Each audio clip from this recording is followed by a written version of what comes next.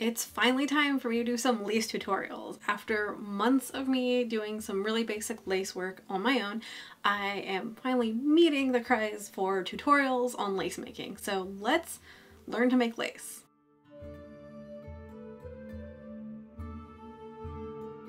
Hello and welcome to Bookhoarding by Bianca. Sometimes we talk about books, but today I'm talking about craftiness. Today I'm talking about making your own supplies to start the journey on bobbin lace making. What is bobbin lace making? I might hear you ask. You will see a fun little link up here to my bobbin lace 101 video that I did months ago. So check that video out and check the blog post out. I will also link in the description. It has all of the linkage to the things that I use to get started. One of the things you kind of need to get started is a pillow of some kind. Today I'm going to be talking about this pillow, which is a bolster pillow. But don't worry, you can use household items, so it's going to be a great little like stash buster and cool little project to use up boxes and felt and things around your house. Today we're going to be doing a bolster pillow, and that's going to have this little middle piece that you'll be working on, like so, that will sit in a pillow and that you'll have your work hanging off of. And you'll have your work here on this pillow part, the little round pillow, and you'll just keep turning it as you work. So it's going to be making one of those long lines of lace that you're probably familiar with, versus just like a closer piece, which you'll be using a cookie pillow for. Don't worry, I do have a cookie pillow tutorial coming, but that's not what we're doing today. So this is my first bolster pillow, and you can see here that it is, it's fine, it works. I'll do a quick verbal run through of how I made this. Basically, I used the back of a notebook for the cardboard. I covered this in felt. I put some polyfill in here, covered the polyfill. The bolstering pillow part here that moves, that has your little lace piece on it, is the same pool noodle method that I use for this one. So don't worry, I'm going to go over all that in detail. And then I covered it in a fashion fabric that I can easily take off because I just sewed it on instead of gluing it on. So I can easily take that off if it gets dirty or dusty. And then I just used a kitchen skewer and some really easy twill tape here as a little thing that I can pull this in and out of as needed. So you can see here I can just pop that off. I also usually use this on top of a pillow, like an actual pillow, to get that as a nice ergonomic position for myself. If I'm doing this at a table, I actually use one of those little adjustable things that you use for like your laptop or your iPad. So I just literally use that to make an angle that works for me. But here is my first bolster pillow. You can see my long line of my autumnal looking lace. So this has been a little summer project I've been working on, but I decided to make a new bolster pillow, so not only can I show you how to make one, it's a little bit sturdier than this little flimsy thing that we use a notebook. I use a box for this. So hopefully this will be a better tutorial for you on a long-lasting pillow that we can get you started on lace making with. Alright, so before I get into what you need, don't forget to like, subscribe, and share, because that's how we get this really cool fun stuff in front of people, and we get other people really invested in our random crafts that we decide to fully, wholeheartedly get into, because why not? Okay, so here are the materials you're going to need for this. I used a cardboard box, or 3. Basically, I used a bunch of pieces of cardboard that were around my house. One big enough for the entire base for this, and then a smaller one that makes up this part, and a couple other little pieces for down here. So I'd say use cardboard that you have around the house. I use a pool noodle for the base of this, skewer. You'll want a kitchen skewer that you'll cut off the edge of, or something long. A lot of hot glue, some sewing stuff, felt or fleece or whatever you have that's, you know, even scrap wool, whatever, that's just going to be really plush and cushiony. You're going to want polyfill or any kind of scraps that you have that you can make cabbage out of to stuff in there to make a nice little pillow thing. You're also going to want enough felt to wrap your pool noodle in. If you don't have a pool noodle, think about other alternatives that are going to be squishy. I've seen some people use a very almost Taylor's ham stuffed pillow. With maybe use some foam, if you can just wrap it in a layer of EVA, layer of cork, any of those things if you have them around the house. If it's just for a practice first time thing, I'd say definitely those are options. If you kind of go for the not necessarily this method where it's on a skewer, but more so it's a pillow, just like a round pillow that you can physically turn. You don't really need this whole thing. I've seen people use just like a basket for the base of that. And you obviously won't need to put a skewer through the middle. And then the other thing that you'll need is a little cool fashion fabric or something to cover it. We're all set. So those are the materials you need, and let's get started on making one. All right, as you can see, I just took a box that I had around the house that seemed like it'd be a good fit. What you're looking for is something that's just going to be kind of just an easy length for you. It's going to be able to hold your little bolster pillow that you're going to make out of a pool noodle. I am just taking off the sides of them here, and you can see that it says, you know, do not break, but whatever. We're breaking things to make things. Okay, now that I've got the little flaps off, I'm using this large piece of cardboard left over from my coffin project. And what I'm going to do is basically use this to make a base for this. And I'm going to glue it on. And through the magic of cinema, you'll see quite shortly what this looks like. But yeah, I'm basically going to use a bigger piece of cardboard. And I'm going to hold this dangerously. Yeah. To basically make a base for this. You can probably use other things if you have them, but basically I just wanted something that would hold the whole thing down and be a nice consistent base shape. So I'm just going to cut that a little bit tighter to fit, and you can see that I have my glue gun already warming up. This project probably is the thing that I use the most glue sticks in my whole life. Like I was in brownies and I used more hot glue during this project than my entire time failing to be a brownie. So you're going to put hot glue on the base piece, and then you're going to glue down that bolster pillow. What are we going to call it? Box. The box thing? The pool noodle holder? I don't know. You can't see right here, but I'm just going around the edges where it maybe didn't stick as much, where I didn't get as much glue. I was running out of melted glue, and getting that into the edges to make sure it's nice and secure. I mean, theoretically, you're going to be sewing and building a bunch of stuff around this, but you don't want that base to fall off because you need it to be nice and in shape. And now you can see very clearly that this is originally a box for Tums chewables, because we need a lot of Tums in this house. We literally have a thing of Tums for every floor of the house. Getting old's the worst. It's a scam. Anyway, so I am cutting this pool noodle to fit here, but it should actually be a little shorter. It should even be a little bit shorter than I made it. You can see that I am cutting off some excess here, but it should be even shorter because I will be adding you know, fabric and things to that. You can see that I'm checking, but I did not check well enough. I really should have taken a little bit more off to make it fit there. But whatever. So I'm putting that at the edge. I'm making little marks with my pen about where I think the dowel will go, where I think it'll pop through. And then I'm guesstimating where I want to bring down that edge, because if you've noticed, for a lot of bolster pillow things, it's slanted, so you want to build like a basically slanted pillow up to your moving pillow, and that's what I'm using a ruler to kind of do.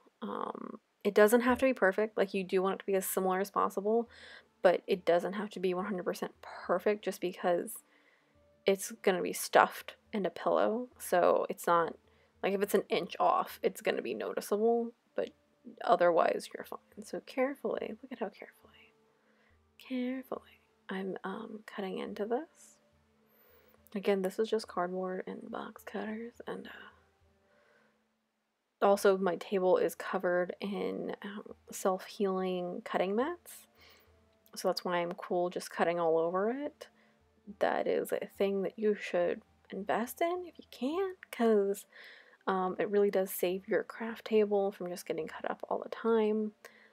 I found these mats at Ross, which is our local discount. It's not local. Well, I mean, like, they happen to have stores in my area. You know what I mean. Anyway, Ross is like this heavily discounted store. And you can see now the angle that I'm starting to bring this pillow down to. Yeah, look at that. And now I'm like, oh yeah, that'll just fit in nicely here if I just fold it and cut it. So then that makes like part of then that slant as a base. And that's one last thing I will have to do later. So I'm just cutting off those flaps and doing that. But you can like piece together this however you need to. You could have cut that piece off and just put one cardboard piece down across that whole edge instead of piecing it like I will do later. And you can see me using way more hot glue because that's what my life has become now. It's just using hot glue everywhere. So you will want to find pieces that will help you finish that slant off, just because you probably don't want to stuff that whole little edge. You want it to have a little bit more heft there, I guess. So I'm just using some boxes that I had to kind of fill that space in. Again, you could do this with one piece, you could do it however makes sense. You can throw things on the floor, you can drop everything, including your bonnet, while you're trying to do this. You want to make sure there's still enough space for that. Oh, and it's off the table. Magically, it is back. And now I'm cutting my dowel. Oh yeah, pro tips for this. So cut off that sharp edge of the dowel. I'm just using a kitchen skewer to do this, and now I'll be cutting into the cardboard thing where I want the dowel to sit, because you don't want to just sit on top. You need it to be a little nested in there so it stays in place. For my other pillow, I just used twill tape because I also had pillow on the side flush. I don't have pillow on the side flush for this one yet. It's probably going to happen as like an attachment with Velcro, but that's like a different thing. Just for the purposes of this is small, and that's why we're doing it this way. So after you've cut that dowel and you've cut into the sides of the cardboard piece, I used other foam that I'd gotten with my pool noodles, and basically I'm just going to make a little circle that will fit into that hole so that the dowel will have an exact center placement, instead of just kind of, as you were seeing when I would have the dowel and the pool noodle, it would just kind of hang there and be a little sand. So this just helps it kind of stay stable and stay even. So I'm just going to use this little foam stuff that I had, but you can use anything else. Like you can use cardboard, anything that makes sense for you. Again, I just hot glue it down. What I should have done was make 2 holes, so make 1 hole in each of these for the dowel to go through before I did this, but I didn't. And in a second, you're going to see me struggle because I enjoy pain. Anyway, so another tip while I'm thinking about it, because I just use hot glue, make sure that you are using your hot glue gun on a space that you can easily clean and that's not anywhere near fabric or your ironing board, because you do not want to get, look at me, Bianca of the past struggling. Girl, you shouldn't have done it. Anyway, you don't want to get any of those like flyaway pieces of hot glue on your fabric anywhere near your iron, because it's just going to be a mess. Okay, I finally used an awl to help me get that hole in the center again. Just cut that hole before you do it. Okay, so now you see what I mean, where it's just going to sit there, and I make sure it's going to be able to turn a little bit. As you go, you just want to make sure that that's going to be able to turn, and also keep in mind that it's going to have layers on it of felt and fabric. So you want to keep making sure there's enough space around everything for that. So I decided to cover this in felt first. I guess it's technically like fleece and not really felt, but I just decided to cover it in this first so that the stuffing would just have a little bit of space, a little bit of texture to sit on, if that makes sense. I don't know if it makes sense, but that's what I did. So I'm basically just going to be making sure that this is covered in some felt and in some fabric so that I can make a smooth base and then put like another layer of polyfill and stuff so that that can be smooth too. Basically giving a couple of layers for yourself to work on. You're never gonna really want to put like a ton of weight on this thing, so keep that in mind. This is not like made for putting books on top of or anything. I trimmed some excess, I folded the bottom under, but first I do pop in some polyfill because if you noticed before I was done, there was a little bit of space between the end of that cardboard and the edge of the flat base of cardboard. So I just use this as a way to fill that in. You can see I'm just trying to even it out a little bit so it's going to be okay. It's not a big deal if it's a little uneven. You can still, you know, mess around with it. You can see me frantically trying to add more hot glue. Dear Lord. And then fold that over. Yay, look at that. That's your first little step. So I did more layers of polyfill and everything. You can do what makes sense for you. This just was what worked for me after making my first bolster pillow. I felt like this was basically a better pillow for my needs for making this kind of lace. I think you can definitely check out the short video I did, the short time lapse I did when I made my first one. That's literally just like the back of a notebook, polyfill, and a lot of hope. But that worked for my needs then.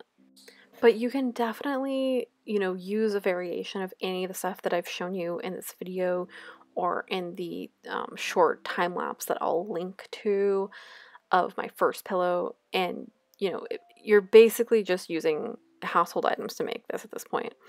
If you also want to check out the other links that I'll put in the description, I'll have other people's DIY videos and stuff that I found helpful. If you're making this just from home stuff, I think the big thing is you're just trying to make a thing, whether it's a pool noodle or, you know, using a bunch of cabbage and a glorified tailor's ham, a rounder tailor's ham to make something that's usable for you to make lace on. You know, this is definitely the budget option for us who want to do this as a fun hobby but don't quite have the funds or means to invest in that way. So, you know, take all this with a, you know, kind of chaotic crafting seal of approval. It's not meant to be professional. It's just meant to get the job done and be a way for you to test this out and have fun with this craft before you have to commit fully to something. And I'm just using, you know, scrap stuff that I have. You know, this is that fleece stuff that I'm never going to use for anything. I've put another layer of polyfill down and this fleece and just cutting it down to fit nicely. I tried to even out the polyfill a little bit, but it's not a big deal. You know, this again it's just for you to use, to get into a thing, to learn it, to see what works for you. I think the other benefit of making your own little DIY pillow for around the house is that then that kind of helps you understand what you might want to invest in and buy if you do eventually get the funds and do want to do this more professionally. That's just my 2 cents. I definitely think I learned a ton about my style and my preferences after I made my first one and, you know, used it for multiple projects, multiple samplers, and got an idea of not only samplers, but like what are projects that I would want to do consistently over a long period of time. So now I have this nicely kind of evened out, and I've put that in, and I'm ready to cover the bolster pillow. So I'm just going to cut a bunch of fabric out for this, even amount of fabric, and that's basically going to be covering this little pool noodle piece a few times. You just see me rolling it gently and trying to keep it even. Just pinning pinning it down when I feel like I've gotten a good thickness. And again, I should have cut this a little bit shorter. This piece, this noodle thing, I should have cut it a little bit shorter, but I didn't. So, you know, don't be me. I'd say you probably, depending on how much stuff that you put in it, want to cut it down maybe an inch smaller than the space that you are using. So you can see I just cut it straight. The fabric, I just cut it straight to the sides of that little pool noodle piece. I also just did a really basic basting stitch because I'm going to cover this all in like a fashion fabric, if you will, which is just quilting cotton. So more hot glue, because that's what our life has become now. We just put hot glue in everything. I put a little bit of felt on the bottom to give it a little bit more even look. You can see that I'm constantly trying to get the hot glue off my fingers because brownies didn't teach me how to not scold myself. And yeah, I'm just going to cover all the sides of this because I wanted to kind of have a nice little even texture look to it. Do you have to do this? Nah, you don't have to do all this. But I'm extra and I'm doing all of this because I didn't really do a ton of detailing for my first pillow. And I want this to have a little bit better texture because this is the pillow that I will be using for tutorials and those videos people have been asking for. So I want to be nicer looking, and also you know, a little sturdier because I'll probably be using it for a few things, and maybe I'll even take it into the wild and make lace in the woods, since that's a thing I can do. I can make lace in the woods or by the ocean. Literally 2 things that are walking distance from my house, so you know, maybe that's a thing I'll do, lace in the woods. So yeah, I'm just using scraps. You can see these are just scrap pieces, and now I'm grabbing some fabric. Now if you look at blogs, some of them will tell you what fabrics to use to be gentler on the eyes. That, like, typically blue, I guess, is used. I assume it's a darker blue. I didn't really have a darker blue except for that felt, but there wasn't really enough felt to go over everything, and I didn't want to look at felt. So I happened to have this little, it's not a fat quarter, but like I won a set of fat quarters and this came in it, and it's like a cloudy sky down to the ocean beach with shells on it. You can kind of see it there, but I was like, okay, clouds seem like they're okay. It's like a light blue. It's not like an intense pattern, so basically you'll just want to pick something that's gentle on your eyes. And I'm literally just pinning it on and kind of just like using my hands to be like, what's gonna fit, where is it gonna go, this seems good enough for this side. I'm just pinning it to the now felted cardboard. So it's the other benefit of covering this whole thing in felt. It's that then you can easily pin the fabric if you want to cover it in a nicer fabric. You can pin the fabric to it. So I'm doing kind of what I did before, which is I'm just covering the top, and then the bottom I'm just folding under, kind of like an envelope, if you will.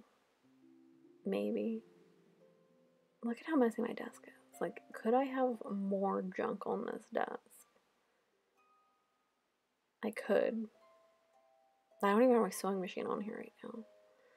Anyway, so I fold this over, and again, you're just gonna, for the fabric that I put around these, I actually just sew it on instead of hot gluing it on, because then I can interchange it if it gets dirty, if anything happens to it, it gets torn up or something.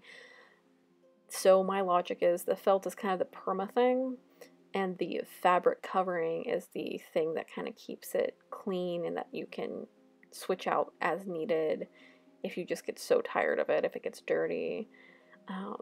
So yeah, and you can just see me here now basting the edges. They're not going to look pretty, but one of my first projects will probably be using sampler stitches to make some long pieces of lace that I can just cover the edges with as like a fun thing, where I can be like, okay, so here's like these stitches, here's some samplers that I'll just put along the edges, right?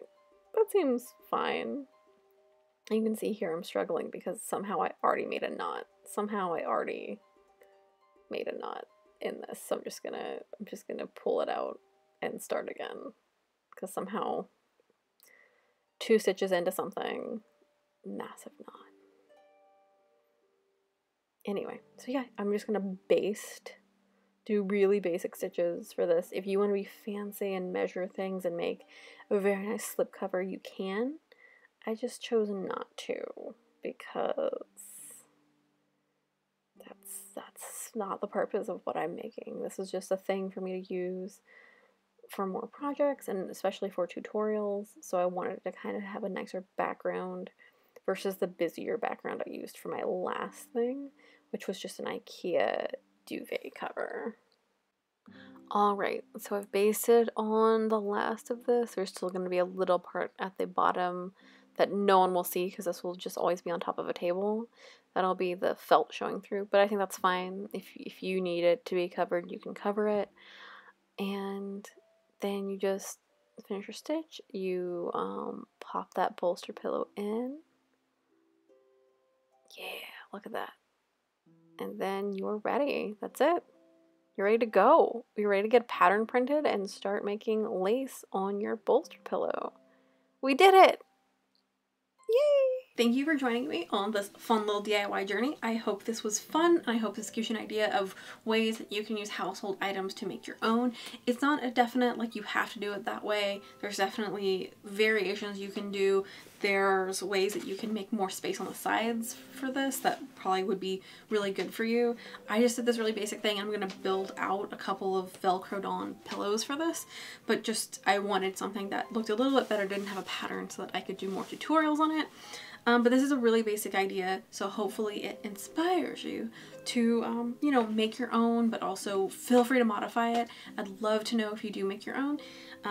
Definitely just have fun with it. And again, this is just a budget solution if you want to try out a craft and you don't really want to buy into putting a ton of money into something if you're not sure you're going to like it.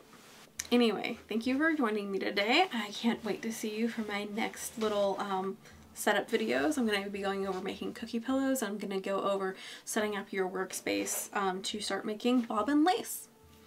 And you don't want to miss that, so make sure that you like, subscribe, and share wonderful stuff from my channel.